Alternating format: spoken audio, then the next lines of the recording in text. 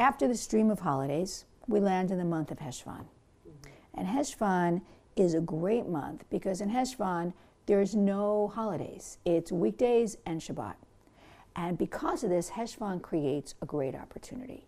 Heshvan is this spacious time that calls us to be very aware and really focused on that we are entering a new cycle, we have entered a new year, and this is a time to really set our intentions concerning what we want to create and what we want to manifest.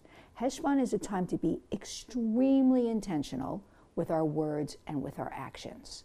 And so I want to offer a simple practice, not easy, a simple practice to do each day to help us focus our attention and our energy.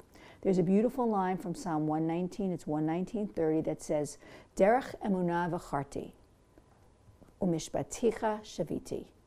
I choose the path of faith, and I place practices before me to guide my way.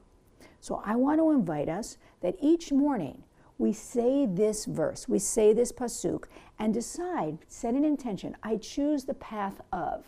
What path are we going to choose today? What path do we want to walk today?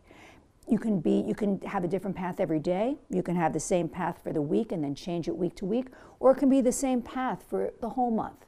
I choose the path of compassion, love, connection, awe, curiosity, and I set the intention that my words and actions are going to be aligned on this path.